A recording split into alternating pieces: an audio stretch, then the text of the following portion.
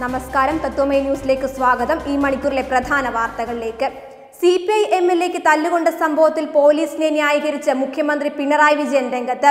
Eldho Abraham MLA police തല്ലിയ സംഭവം ദൗർഭാഗ്യകരമെന്ന് മുഖ്യമന്ത്രി പറഞ്ഞു. തിരുവനന്തപുരം യൂണിവേഴ്സിറ്റി കോളേജ് വിഷയത്തിൽ PSCക്കെതിരായ ആരോപണങ്ങളെ പ്രതിരോധിച്ച് മുഖ്യമന്ത്രി പിണറായി വിജയൻ രംഗത്ത്. PSCയെ തകർക്കാൻ ബോധപൂർവം ശ്രമം നടക്കുകയാണെന്ന് മുഖ്യമന്ത്രി പറഞ്ഞു.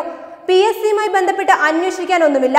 സ്ഥാപനത്തെ മോശമായി ചിത്രീകരിച്ച് യുവജനങ്ങളിൽ അങ്കലാപ്പുണ്ടാക്കാനാണ് പ്രതിപക്ഷ പാർട്ടികൾ ശ്രമിക്കുന്നതെന്ന് മുഖ്യമന്ത്രി കൂട്ടിച്ചേർത്തു. മുല്ലപ്പള്ളി രാമചന്ദ്രനെതിരായ അനിൽ അക്കര MLAയുടെ പ്രസ്താവനയിൽ KPCCക്ക് അതൃപ്തി. ഇതേ തുടർന്ന് അനിൽ അക്കരയിൽ നിന്നും KPCC വിശദീകരണം തേടിയേക്കും. ആലത്തൂർ MP രമ്യ ഹരിദാസിന് കാർ വാങ്ങുന്നതുമായി ബന്ധപ്പെട്ട വിഷയത്തിലാണ് അനിൽ അക്കര KPCC പ്രസിഡന്റിനെ വിമർശിച്ച ഫേസ്ബുക്ക് പോസ്റ്റ് ഇട്ടത്. അതേസമയം തൃശൂരിൽ പുതിയ പ്രസിഡന്റ് വരുന്നതുവരെ തുടരാൻ TN പ്രതാപനോട് KPCC നിർദ്ദേശിച്ചു.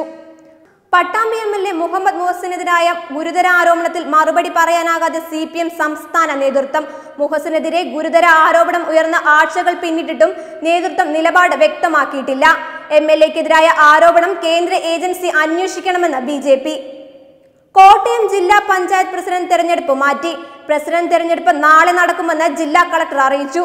അതേസമയം തെരഞ്ഞെടുപ്പിൽ നിന്നും വിട്ടുനിൽക്കാനാണ് കോൺഗ്രസ് തീരുമാനം.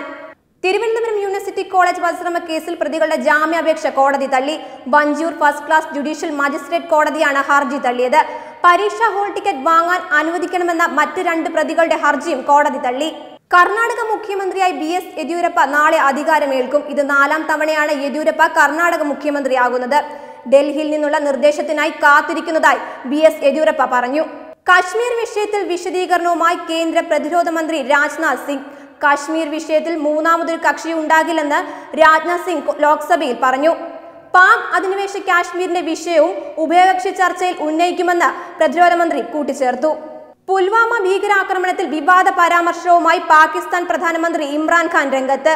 പുൽവാമ ഭീകരാക്രമണം ഇന്ത്യയുടെ പ്രാദേശിക വിഷയമാണെന്നും തദ്ദേശീയനായ യുവാവ് ആക്രമണം നടത്തിയതെന്നും ഇമ്രാൻഖാൻ പറഞ്ഞു.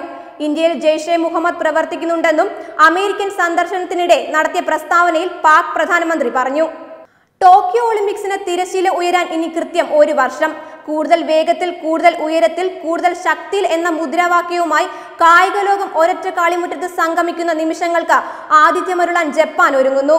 ലോകം ഇതേവരെ കാണാത്ത അതിന്യൂനത സാങ്കേതിക വിദ്യയുടെ വിസ്മയ അനുഭവമാകും ടോക്കിയോ ഒളിമ്പിക്സ് എന്നാണ് ജപ്പാന്റെ വാഗ്ദാനം.